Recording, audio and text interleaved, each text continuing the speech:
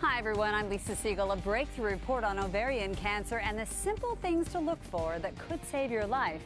Plus, well, if you or someone you love is dealing with ovarian cancer or it runs in the family, a new report is trying to change the way we look at it. Not to mention, save lives. And Dana knows she has an 80% chance of cancer coming back, but she is staying positive. She says some warning signs were bloating and lingering abdominal pain. So in this case, trust your gut. All right, I can't leave this out. Pluck them, dye them, or embrace them. I'm talking about gray hair. But why does it grow so fast for some people?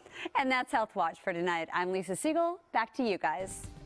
And I'm Lisa Sigell. Coming up in Health Watch, In-N-Out joins the list of fast food giants pledging to fight superbugs.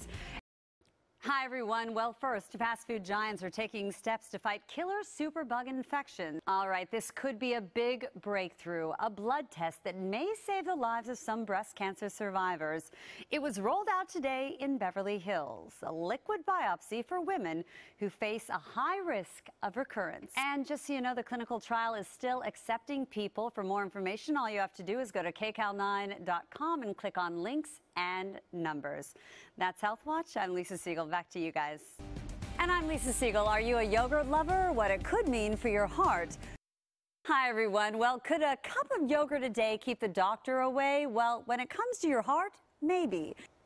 Well, do you remember your middle school gym? I do, and mine wasn't much, but times are a-changin', and some lucky students are benefiting. And more good news, more gyms are expected to open over the next year. So kids, have fun, work out, and get healthy. Have a great weekend, everyone. I'm Lisa Sigell. Back to you guys.